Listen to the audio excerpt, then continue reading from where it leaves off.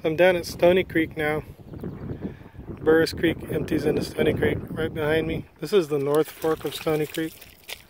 This is not the arm of it that goes down by Stony Ford. That arm produces most of the Snow Mountain poppy jasper. You can still find poppy occasionally here, but it's more of the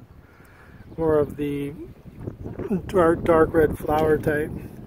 Once you get to Stoney Creek, the rocks turn decidedly red and yellow jasperish, and again they're just everywhere.